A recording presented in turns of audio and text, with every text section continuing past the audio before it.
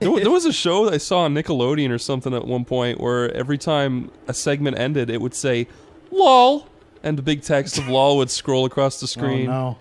I forget what it was, though. iCarly.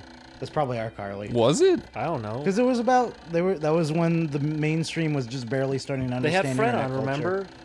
And the trailer was, iCarly! Ah! Fred! Ah! Fred on iCarly! Ah! That was the whole trailer. I miss Fred. He was a good content creator.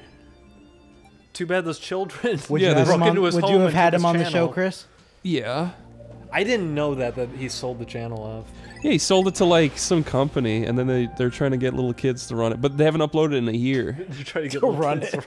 Yeah, There's they're an like, office full of you little are the kids." CEO, yeah. You are the vice president. You're the money They have a man. giant red button that says post video, and there's a bunch of 4-year-olds running around a room.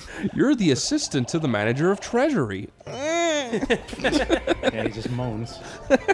You're the creative producer. Here's the equipment. I don't want. You're the IT manager. Manage those IT bastards. Can we get an analytics report for this month? No. I